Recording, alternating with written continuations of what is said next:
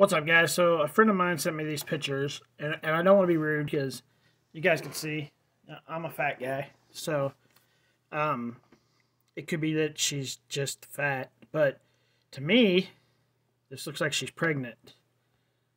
Like, sorry.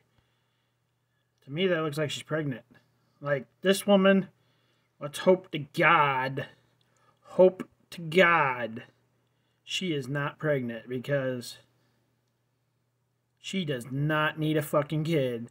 We don't know where Summer Wells is. All three of her boys have been taken away from her, and it looks like she might be pregnant, and this woman doesn't need a kid.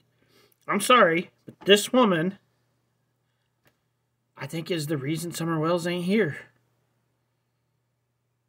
That's just my opinion. Oh my God, I have an opinion. People get pissed off because you have an opinion. Holy shit, opinion. But I think this woman is the reason why she's not here. She's also the reason why we can't find her.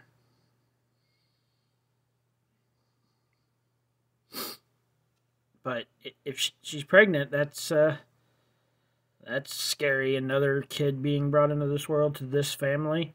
They don't need any kids. 0 kids need it. Well, what do you guys think?